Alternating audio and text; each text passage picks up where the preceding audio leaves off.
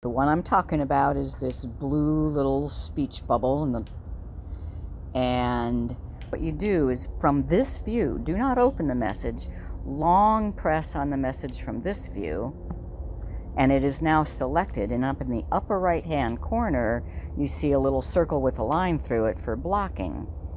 And block and report spam. You won't receive calls or text from this. This conversation will be archived. I am going to tap OK.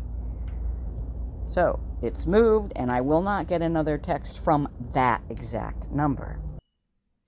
But then I got this text message from Verizon that says, "Thank you. To immediately block messages from this sender, please visit vzw.com, my Verizon, block calls and messages." All right, so I need to remember that number, and I go to Verizon and log into my account, and then it is my plan and blocks.